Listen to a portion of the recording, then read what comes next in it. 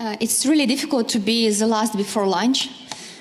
And I worry a little bit because it's my first speech in front of such a big audience of experts, but I really will try to do my best. I would like to start from a little bit statistics. And I think I need a clicker to use my presentation as well. Thank you. It's here. Okay. So I would like to start from statistics. And what statistics tell us? That every 7 minutes, Internet Watch Foundation found one web page that shows child sexual abuse. What does it mean? That during my speech, this organization will find at least one such page. And what's even worse, that 78% of these materials show girls. And more these materials are self-made. It gives us information that girls are forced and involved to make these pictures by themselves, by people in their countries or in other countries, because this risk doesn't have any borders. And what's even worse is that the biggest part of these cases, these crimes, remain undiscovered. It means that victims keep silence for their whole life. Why? Because they feel scared, they feel ashamed, they don't know that it's crimes, and also they don't know that they can ask for some help and that they have right to be protected. So no reporting means no investigation.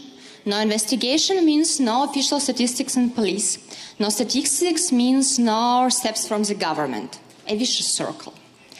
2 years ago, I was at the conference of the Council of Europe in Ukraine, where I saw for the first time a video of Europol say no. I was so much shocked by this video that I wanted to shout at every corner in my country about these risks to protect girls in Ukraine from sexting, grooming and sextortion. But shouting never helped. So I decided to launch first in Ukraine an awareness-raising campaign about sexting, grooming and sextortion named Stop Sexting. And we were able to train more than 21,000 of children in my country during a few days. We also receive a great support from all our country, from different industries and from mass media. And today I would like to share with you my experience, and I hope that these 10 steps can be valuable in your work in your countries as well. So we start. This is logo of our project. And the first one, set the problem urgency. So what has to be beginning? I translated this video of Europol Say No Information campaign into Ukrainian. What was my reason? I just wanted to give this information to every adult in my country to show them that this risk is already here, in our house and in our cities. And even if parents don't know that this risk exists, it doesn't mean the children don't face it.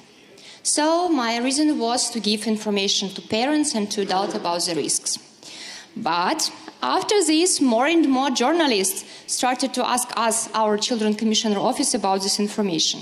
So I decided to develop a brochure and publish it online about these risks, what to do, how to prevent, and all this basic information. And I hoped that it will help. But as much people receive more information about the problems, teachers started to write me and ask to come to their schools and hold lessons for their children. So we moved to develop an educational program. And I'm sure that everyone in this audience knows that when we hold a lesson in front of children, it means that we compete with smartphones and with laptops or with iPads. I didn't want to compete with anyone during this way. So I started to think about format. And I found out that dialogue could be a right decision. So I developed a dialogue, like a lesson plan, of how we can hold this dialogue with children. We started from watching this shocking video of Europol, then moved to discussing sextortion and grooming with strangers online. And then I raised a question to children. Okay, but how about sexting with people who you know? Is it okay? And then we moved to work in groups. I didn't want to scare children. I really wanted to engage them and to share with them information. And you know, this dialogue works. And I also tried to laugh with children during our lessons and told them, even if you will forget everything that I will tell you during this lesson, please remember about billboard test. It means that never send or post any materials that you are not ready to see at the billboard near your school. And we started to hold these lessons in schools. But at the next stage, more and more and more teachers started to write me and ask me to come to schools. And in Ukraine now we have 7 million of children. At least 3.5 million of these children can receive our lesson according to age. So at some day I understood that it will be just impossible for me alone to hold this lesson to all these children. So I started to think what I can do. And I understood that at some stage all of us have to invite colleagues to fight together because the problem is too big to fight alone. So I decided to launch national awareness raising campaign Stop Sexting that I already mentioned and invite teachers to this work. And it sounded good, but when I started to invite teachers, they told me, yeah, it's a good idea, we really support, let's do it, but we don't want to do it in schools. And I was surprised. Why? But during this discussion, I really understand that teachers in my country have some fears. And these fears was children parents. They're really worried about their reaction. Because in Ukraine we don't have classes like a sexual education or something like this. Nobody in schools talk about sex, talk about sexting, grooming, sextortion, sorry, what's this? So to keep calm our teachers, we receive recommendation from the Ministry of Education. And teachers were really happy to receive this document and they joined our initiative. Together with this, I understood that teachers great resource and great opportunity, but we have to unite other participants. So we started this awareness-raising campaign together with the Ministry of Education on Safer Internet Day. It allowed us to come to every school in our country.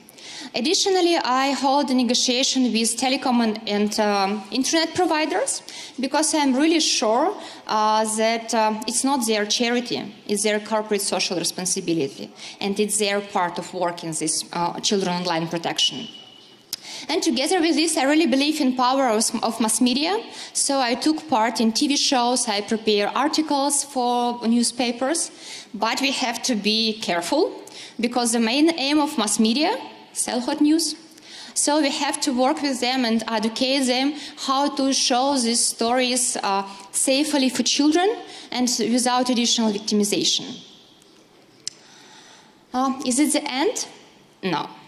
I really understand that we have to improve our tools. So I was really interested in feedbacks from teachers. But how to motivate adults give feedback? So we developed a certificate program and some contest for teachers. It means that if teacher would like to receive the certificate, they have to follow 3 points. First of all, obviously, hold the lesson with children. Second, post online on Facebook or Instagram some posts about how it was without faces of children with hashtag. And the last one, it was filling up this form. So we received in 1 month more than 800 of feedbacks from teachers all around Ukraine. And tell the truth, when I was reading these feedbacks, sometimes I even cry. Because teachers wrote us a lot of thankful words for these materials. They also told us about their feelings, how they worried to talk with children about this. And also they told me real stories of children. And tells us through that feedbacks really cost all efforts that we invested in this project. But it's also not the end. After receiving this feedback, I understood that teacher really asked about additional materials for smaller children, and also we received a big inquiry for materials for children with disability, and we are working on this now. It's a really big challenge, I think, for every country, but we decided to start from smaller children. I think I have 5 minutes less on speakers, so if I could have 5 minutes additional, it would be great. So, gamification. I understand that gamification is a great tool, and I thought, why not to try use gamification even when discuss such difficult and scary topics as sexting, grooming, and sextortion, and it works. So we created 2 quests for children, and it starts when teachers give to every child a paper envelope with a piece of real stories of victims. And then children have to do different tasks and find another letters together with classmates and find the whole story. Then they got QR code to this video of Europol, give feedbacks in form, and discuss with teachers. So what lessons learned from this step? That we have to follow our clients or customers' children when we develop materials for them. About teachers. Schools really like when volunteers come to school and hold some lessons. It's really easy, it's really quickly, nobody have to care. But I really believe in empowering teachers. Why? Because empowering teachers, we really empower children. Because volunteers come and left. But teacher can be our early adopters who will hold the next lessons, who can educate more teachers, more children, more adults. So I really sure that we have to involve teachers in this work. And together with this, I understand that empowering teachers, we empowering girls and teens. Because I'm absolutely sure that in these 1,000 schools participants who take a part in these activities, at least one adult in every school know what sexting, grooming, sextortion, and what they have to do. And together with this, we can see that now connection and trust between children and parents go down. So teachers also gave us feedback that these lessons helped them to increase trust between teacher and children, because nobody talks with children about sexting, grooming, and sextortion at home in my country. So now I know that if this child became a victim and will not dare to talk with parents, she or he will come to teacher, and he will be her own helpline. And some more, my last point, about caring, not to pass behind. I showed you this connection like a butterfly effect between small video that I just cannot see it and just pass behind. And this small video led to developing a national strategy of internet safety in Ukraine. Because I cared, because I really wanted to change something. We developed the campaign, and then I decided to raise this question at the national level, and I attracted our new government to these issues. I attracted our partners internationally to this problem, and now I lead in developing a national strategy of internet safety in my country. So it's mean if you take a part, if you really would like to change something, everything is possible and the world is changing. So just do what you can and the world will be changed. Thank you.